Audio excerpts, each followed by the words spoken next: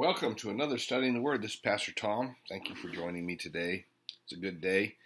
And we're going to do our third session here on the subject, a very controversial subject that we chose, marriage, divorce, and remarriage. And so I'd like you to turn in your Bibles to Matthew chapter 19, where this scripture has caused much controversy, as I was saying in our last session, and really should not have, because people have used this particular scripture for all people. They've used it for the way we should think, I suppose, about the Jews, the Gentiles, all the people groups, the church, but Jesus was not referring nor speaking to all people here. Now, don't misunderstand me. Some of the things that Jesus said were true in the context of answering a question under the Mosaic law. The scripture here that we're going to read today and study through in Matthew chapter 19, it has some good things to share, as all scripture does, some very good points and terms, but we cannot apply it to the church because the church is not under the Mosaic law. So we need to stop doing that, because when we do that, we cause people heartache, confusion, unnecessary stress and strain. But let me say this before I start teaching. I am not an advocate of divorce in any way, shape, or form. Divorce is a horrible thing. The Bible says that God hates divorce, doesn't just dislike it, he hates it. It's not God's original plan for marriage. It is not, if I can use this term, many times the best case scenario in any situation. But with that being said, is divorce always wrong? Is it always just, cut and dry? Is it, well, if you get divorced, then you're committing adultery, as some people say, and they use this scripture? Is it like if you divorce, you can never remarry? Is that what he's really trying to say to us in the church today? And I can honestly tell you that what we need to do is interpret this marriage and divorce and remarriage thing, not only with the scriptures that talk about it, but also with the law of love. Because I'm here to tell you, every situation that you face when talking about marriage, divorce, and remarriage is a difficult thing, because every single person and situation may be different. And so the advice given by clergy or by anybody else maybe needs to be thought through more. Now, in some denominations, it's flat, that's the way it is. And that's the way we believe. If you don't want to believe that, then you're out the door or whatever. Divorce in some denominations had literally become the unpardonable sin, which is, to me, ridiculous. And it can be very hurtful. Divorce in itself is hurtful enough. I mean, how many people have been hurt by divorce? How many children? How many parents? How many grandparents? Just how many family members? Just in generally speaking. Divorce causes issues all over the place. Divorce causes issues between the former husband and wife.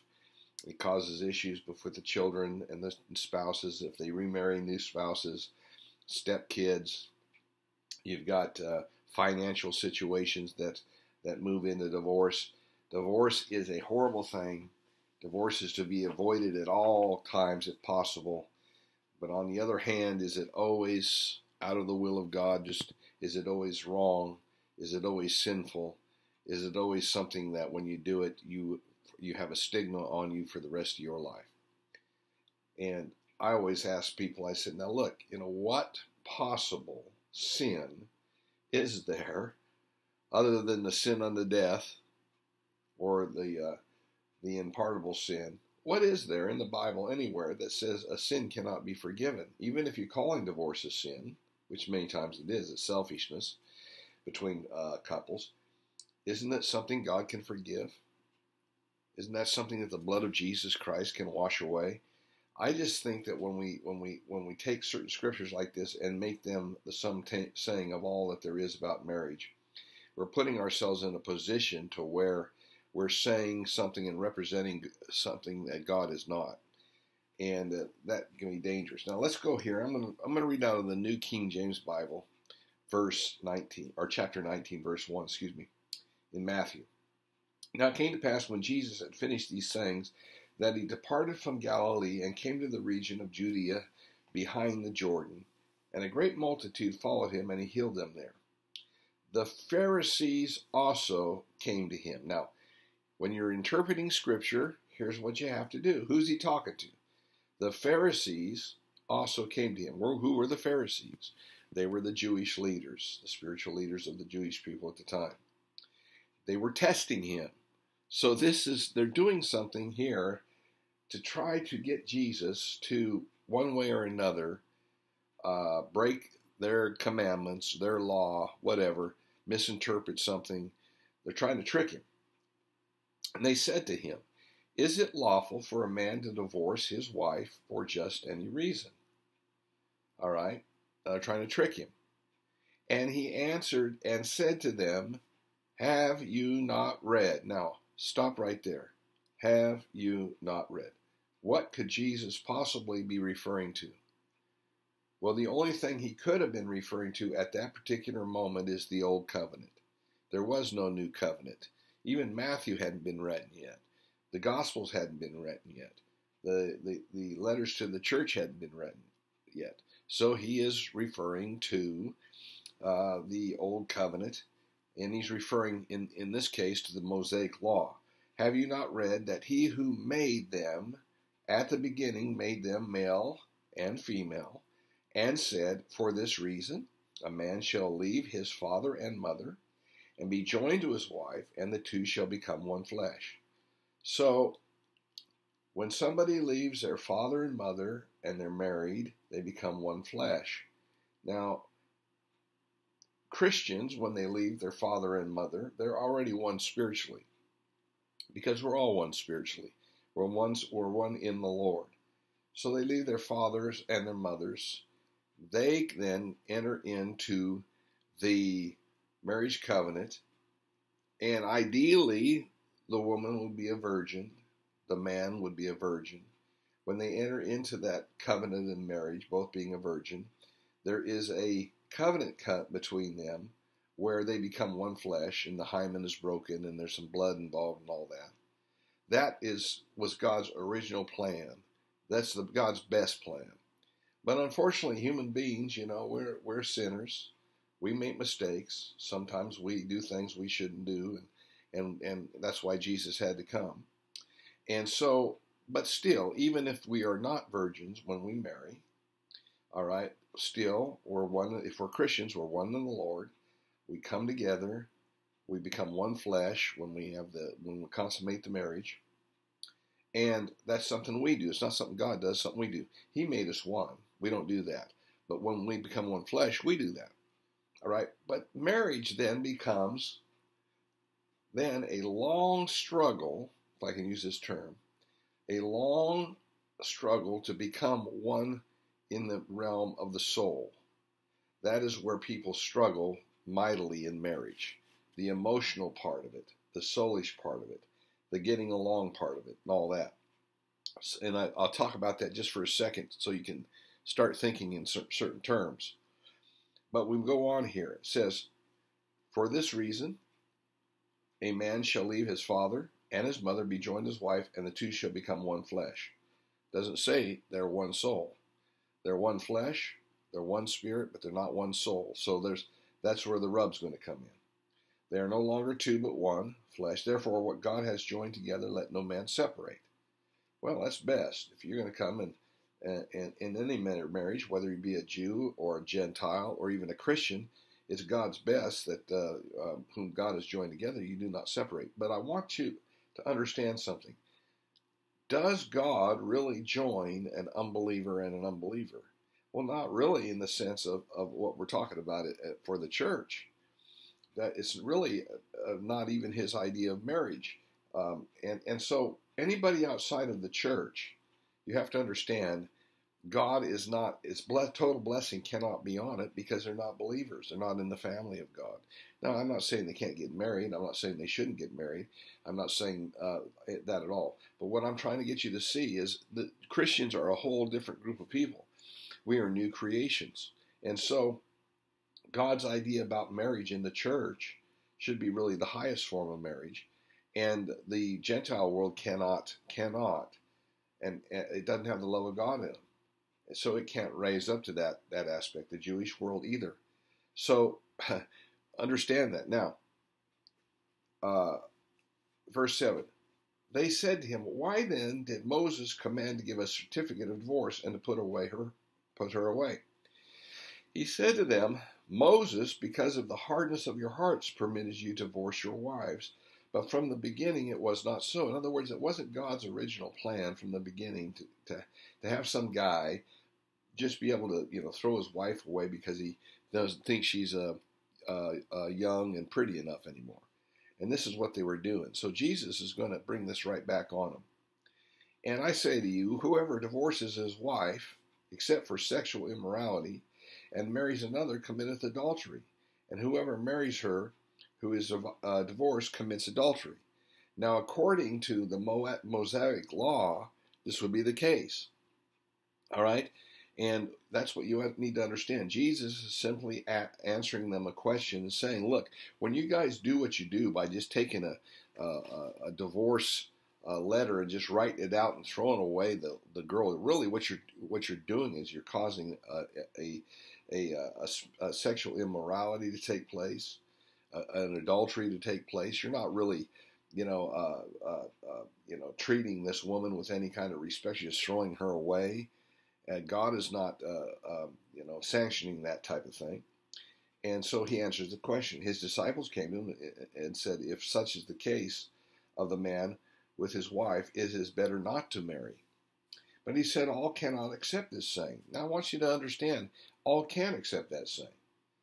I can't accept that saying because I'm not living under the Mosaic law. Neither are you. But he says it's for those to whom it has been given, which is the Mosaic people that he was talking to under the Old Covenant. The New Covenant had not started yet. For there are eunuchs who were born thus from their mother's womb, and there are eunuchs who were made eunuchs by men. And these are eunuchs who have made themselves eunuchs for the kingdom of heaven's sake. He who is able to accept this, accept it. So there was people that were born without the ability to marry. There was people that actually were castrated for the kingdom of God in the early days and became that way. Paul's saying not everybody can accept the fact that marriage is, not necessary to have a happy life. And he makes that point. Now, when you read this, if you read it in the light of the law of love, you have to understand some of the things Jesus said wouldn't make any sense that way. As an example, the only reason somebody could divorce is for fornication or sexual immorality. Is that true? Is that the only reason now? Is Jesus making a law for the church? The only reason that the only reason the Bible gives, or the only reason there could be, for somebody to divorce his wife or her husband is because of sexual immorality. Is that the case? I think you can see the fallacy in that, trying to apply that way for the New Testament church. Well, of course it wouldn't be. There are sometimes situations that may arise between a husband and a wife that are married, even in a Christian marriage, that you may have to look at it from a different standpoint than just Matthew chapter 19. Paul begins to talk about some of this in 1 Corinthians chapter 7. Now, Paul, who is he writing to in 1 Corinthians chapter 7? Paul, by the inspiration of the Holy Ghost, is writing his letter to none other but than the church. All right? So Jesus was writing to the Jews about under the Mosaic law, the Moses law there. He was not addressing all people groups. He was addressing the question they asked under the law. He addressed it. For us as Christians to take that and try to apply it to Christianity and to us in the body of Christ is wrong. There are parts of that would certainly fit in. We become one flesh when we're married. And what God has joined together, let no man put asunder. That would be a good principle. There's other things. It's a good principle, but it doesn't really relate to us. It's not something that we can use to determine whether or not we should divorce or remarry. You see what I'm saying? So when you do that, you put yourself in a position to where this is the way it is, and if you break this, then this is what it says. This is what it says. And they got people now, okay, when churches do that, they got them divorcing for whatever reason, maybe even legitimately, okay, but then never being able to marry again. What's that going to cause? If nothing else, it's going to cause some problems sexually and every other way. And then you got the little children. Brother Hagin went all over all that. What would compassion do? What would love do? Is that what love would do? Is to say you can't even pastor this church anymore because your wife left you for another man? Is that compassion? To our denominations who believe that way, being compassionate toward these people that have been scarred and hurt by divorce, and sometimes the divorce is not their fault. It didn't have anything to do with it. Like the young man who was so naive, he didn't know that his wife was a prostitute running around with other men, and he found out later. Was that his fault? Did he sin in the situation? I'd have to say no. He didn't. He didn't have anything to do with the situation. So if he didn't have anything to do with that situation, it was totally her idea to do that. Is that sin to be held against him? Is her sin to be held against him? Of course not. Some of these things just are common sense again. Now, 1 Corinthians chapter 7, I want you to hold your place there, and let's go to John chapter 13. And we'll come right back to 1 Corinthians chapter 7. So when we're talking about the law of love here, in marriage, divorce, and remarriage, we need to understand something. Only Christians can operate in the law of love, because only Christians have the agape love of God shed abroad in their hearts by the Holy Ghost. So it's ludicrous, in my opinion, for the world to even speak to the world and say, well, you should do things this way, like the Christian world does, is stupid to me. Yes, there's some good moral principles that you can get. You can get them from the Old Testament too. Thou shalt not commit adultery. Thou shalt not kill, steal, so on, murder. But when you're trying to blend the Gentile world or sinners with the Bible, you're going to have problems. And we can see that. We can see that was what was going on there. And what many churches have done today is exactly that. They've taken something that was meant for the Jews or for that particular people, and they swing it over into the church, trying to make a point that Jesus said this for all people when he didn't. Now, in John chapter 13, if you look down at verse 34, very famous verse of Scripture, Jesus makes it clear here, and I wanted to cover this because it's very important. For us to understand this. So verse 34, a new commandment I give to you. Now, a lot of people would say there are no new commandments in the New Testament. We're delivered from the Old Testament. We don't have any more commandments like that. Well, that's not true. We have a new commandment he has given to us, that you agape one another as I have agaped you. That's the agape love of God. That's what the Greek says.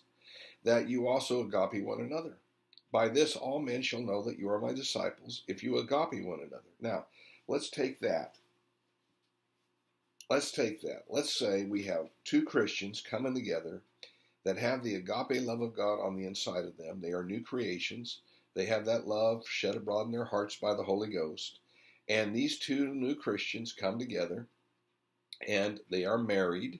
They are already one in the Lord. The sinner can't claim that, but they can. And so they're married before God. They commit to one another in covenant, okay? And they come into this love marriage, this love commandment. Well, if you love somebody and you love your spouse, you're not going to commit adultery. If you love them, then you're not going to, murder them, or you're not going to beat them up. You can go down a long list. So you have two people coming together that are Christians into this agape love, all right? And now they commit to one another in covenant, and they're going to spend the rest of their lives. They come together, they become one flesh because they have their sexual relations. That's becoming one flesh. Now they're going to spend the rest of their lives dealing with not only the flesh that does things, that causes issues, but also the unrenewed mind, or you could put it this way, the yet unrenewed mind, or things in the mind or the soulish realm that they have to learn how to deal with in marriage. You have two different people here. You've got one person over here that has a background, set of experiences, rules that they have learned. They have different cultures, as me and my wife did. They have different thinking on certain things. Maybe they talked about some of these issues. Maybe they didn't. Maybe one wants children more than the other does. And you got all of these issues that they have to work out in the soulish realm.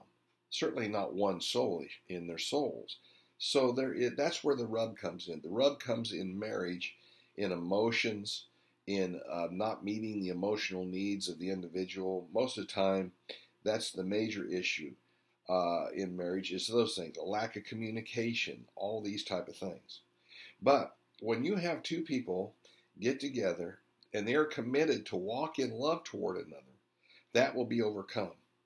God's love will overcome all of these obstacles, even though they're difficult and challenging. You're committed to the marriage. You're committed to make it work. If both of the family or both of the people in the marriage are committed to walk in love, the new covenant of love in marriage, then they will have a successful marriage. The problem is, even Christians at times decide as an act of their will not to walk in love. And when that happens, then you can have adultery. You can have an affair. You can have this thing or that thing. Christians start acting selfishly sometimes, just like the world does. And so sometimes, you can have somebody who doesn't pay any attention to their spouse. That's not love. You can have somebody that doesn't meet the emotional needs of the spouse, doesn't know how to, hasn't learned to. That's not love. So you have all these issues that rise up. The difference is this. I want you to make a note.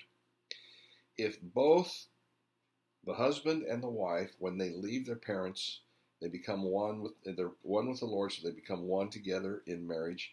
They commit to the marriage. If both of these people will walk in love as the cardinal rule of their life, they will never, when two people walk in love together in marriage, they will never, ever, ever end in divorce. Ever. Now, what happens if one person only does that and the other doesn't? You have a wide range of scenarios that can take place. Let's think this through together, because what I'm telling you is true. What happens if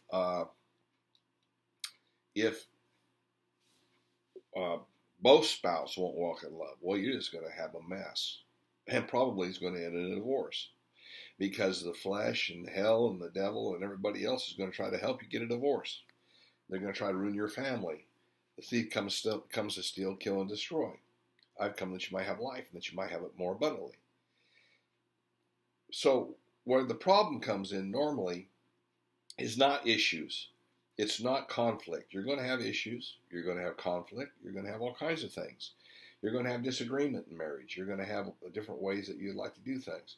But the family that pursues God's love and lets love lead them, lets the Holy Spirit lead them, and lets the law of love govern their family, will make it through those things and eventually overcome them and become stronger. Well, Pastor Tom, how do you know that? Well, number one, my marriage is like that. We had to work through a lot of issues over the years, still working, but because we're committed to the law of love, we don't just run off and divorce one another. We work through the issues no matter how challenging they are, okay? Not condemning anybody who's been through a divorce. I'm just saying we are both committed to the love walk in our lives and to become one soul. We're almost there. I mean, Stella and I, it's funny because I know what she's thinking and she knows what I'm thinking half the time before we even say anything. I mean, that's how far that's come in 41 or 38 years of marriage. So you see what I'm saying? You can progress in this, and that's very simply the easiest way to give it to you. But when the church says, okay, If you divorce, then you're committing adultery, or when they put us back under the law, that's when you're going to get a lot of problems, because when you put people back under the law, they're going to sin, they're going to do things, because you can't keep the law. You see what I'm saying? You cannot keep some rules and regulations and law made from the old covenant. That's the whole. The law was a schoolmaster to lead us to Christ, and so grace and mercy and love make up the difference on these things. So remember that. Now Paul in 1 Corinthians chapter 7 is interpreting marriage and marriage in the light of love. That's why it seems like it contradicts Jesus, but it doesn't. He's writing to the church. He's not writing to the Messianic Jews that are asking him a question. And it is very important as you go through this to understand he's sharing what we should do as believers, some guidelines here. In verse 1, now concerning the things which you wrote to me, it is good for a man not to touch a woman. Nevertheless, because of sexual immorality, let each man have his own wife, and let each woman have her own husband. Let the husband render to his wife the affection due her, and likewise also the wife to her husband. Let me stop and say this. So now Paul is saying in marriage, all right, it's not good. Fornication is a dangerous thing. Sex outside of marriage is a dangerous thing. So God has provided a way for you to stay away from that, and it's called marriage. All right? It's not good for a man to touch a woman sexually outside of marriage, or adultery or any of that. It'll get you in trouble every time. Nevertheless, because of sexual immorality, or because there's a temptation toward that in human beings, let each man have his own wife, and let each woman have her own husband. And then the law of love would dictate to us, let the husband render to his wife the affection due her, and likewise also the wife to her husband. Don't withhold that. When you start withholding that, that becomes an issue. Okay?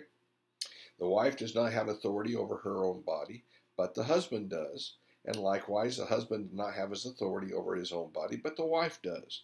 In the law of love, you're not selfish. Your life is not your own. You're bought with a price, and you are now called to serve one another. The husband is called to love his wife. The wife is called to love her husband and submit to her husband. You know, it's really interesting because the Bible talks a lot about love, and it calls all Christians to walk in love. But listen to this. It's very interesting to me that God puts an emphasis on the husband loving the wife, and then the wife to submit to her own husband, which a lot of people have a hard time with that, but that simply means to take a subservient role in the family life. But when it talks about the woman loving her children and loving her wife loving her children and loving her husband, and another word is used, it's a friendship love. So God knows that what the man needs when it comes to love is more of a friendship love, and the wife is going to have that agape love. So the man has really, or the husband in the situation has the higher responsibility, because he's the head of the home, to make sure his wife and then his children are taken care of that way. Well, I've run out of time. Now, when we start talking about this law of love, you're going to see that this law of love frees us on both ends. This law of love frees us to live in marriage in harmony and peace and joy, and marriage can be a wonderful thing, and we grow as we grow in marriage together, and it's really God's best for us to stay married, to work through our issues, our problems, so on and so forth, both of us walking in love. That'll get the job done. But on the other hand, if somebody in a marriage situation, your spouse, somebody does not walk in love, what can the other spouse do? Sometimes they do weird stuff. Christians do weird things. A Christian can commit adultery. We'll talk about that. A Christian can do this, that, and the other thing. A Christian can abandon its children in marriage and just run off. We've seen it before. I've seen it as a pastor quite a few times now over the years. What's somebody supposed to do in a situation like that? Are they bound for the rest of their lives to have to stay unmarried? We will talk about that as we go. Well, I hope you enjoyed this. If you do, please share it. Please subscribe. Please share it. And subscribe to our videos. Please also, by the way, go to our website, faithalifefellowship.org. There we have free seminars, and you can go through all those seminars and learn a lot. If you include our free seminars on our website, both YouTube pages we have, this one and FAF Video 1, which is our church one, I tell you what, it is a Bible school, because I go into great detail on these, as you can tell, concerning different Bible subjects and doctrines. And the millennial generation today, a lot of you guys that are younger, you really need to listen to the verse-by-verse commentaries and all the things that I'm providing to be able to get to really know the Word of God, because the Word of God is not being, in some places, emphasized the way it should be in churches today.